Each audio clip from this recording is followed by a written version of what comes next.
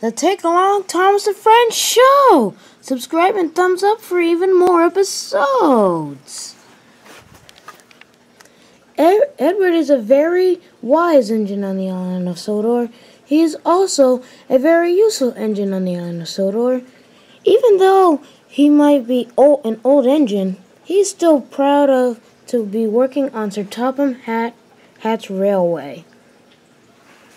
And Sir Topham Hatt is also proud of him. When one day, Edward was just puffing along. "Toot toot," said Edward. And then he had to stop at a signal. When he looked to his left, he saw Gordon puffing down the hill. And he also saw Diesels talking in a siding. Steamies are so outdated. Steamies are so outdated. Steamies, when will they ever go away? They're so outdated that Sir Topham Hatt just needs to open his eyes and see that Diesels will one day rule the world. And then one of the Diesels had looked up and saw Gordon coming down. Well, look at what we have, fellow Diesels.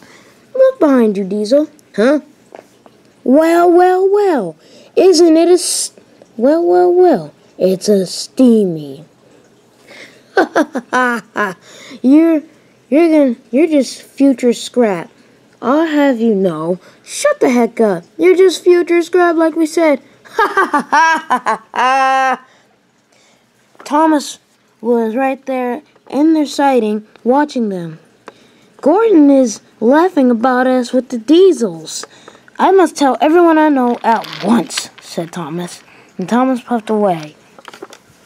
Before Edward could try and tell Thomas all the way to the siding, Edward's signal opened, and Edward just puffed away. The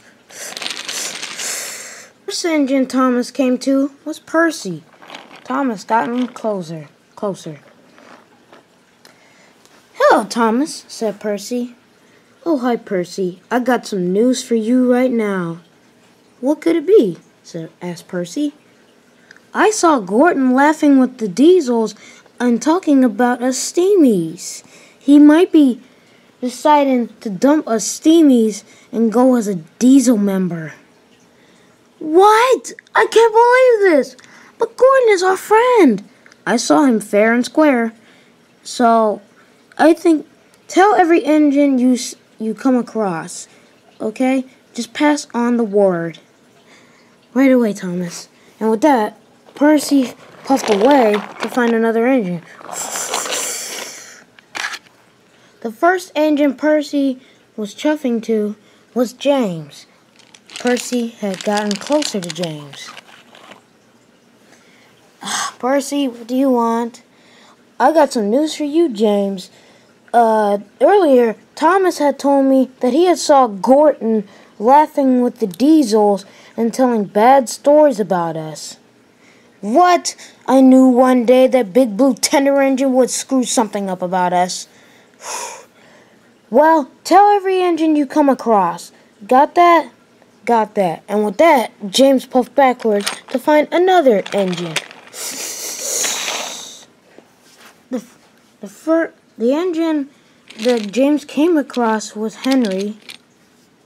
And he told Henry, who told Duck after James had told him. And then Duck finally told Oliver. And soon, word got around the island that James was laughing with the Diesels and telling vicious stories about them. Later that day, Thomas was just sitting on the line, and he was just sitting at the station. And then Gordon came up with the express. "Hello, little Thomas," said Gordon. "I'm not talking to you," said Thomas. "I saw you earlier talking to the Diesels and laughing at us and telling vicious stories about us to them." "Who told you that lie?" said Gordon. "No one. It wasn't a lie. I saw you fair and square." But, no buts. Gordon decided not to argue. He just got uncoupled from the express and puffed away sadly, as he let out a sad whistle. And soon, Edward came down the same line as Gordon did. Did you get the story yet, Edward? Said Thomas. Yes, and what you heard wasn't the whole story.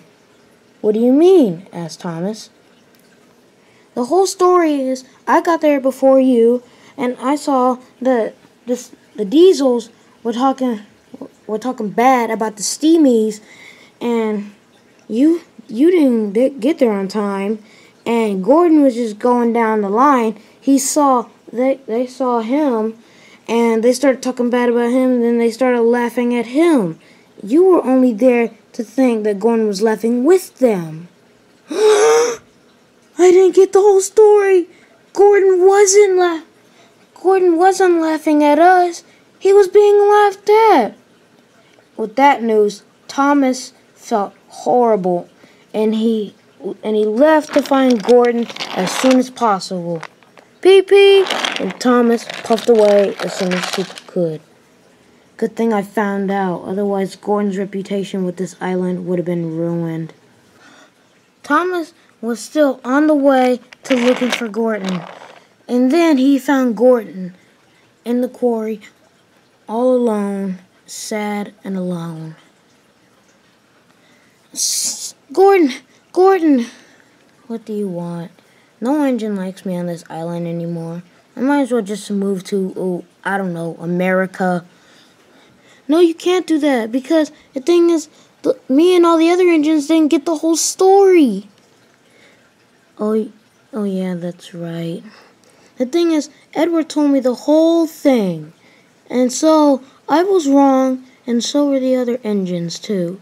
So if you forgive me, Gordon, thank you very much. But if you don't, I understand. And next time when I think I should start jumping to conclusions and doing things that I have no idea what I'm doing sometimes, I should just get the whole story first. Thank you, Thomas. Will you tell the other engines the whole story soon? Yes, I'll tell them as soon as possible after this. Thank you, Thomas. Thomas had learned a very valuable lesson today, and that you shouldn't start jumping to conclusions about situations that you didn't get the whole story for. Gordon was happy too, and he was happy that he could trust Thomas, and that Thomas was his best friend. Thomas thought the same thing of Gordon being his best friend. It was a very happy and very sad, but then it went straight to a happy day on the island of Sodor.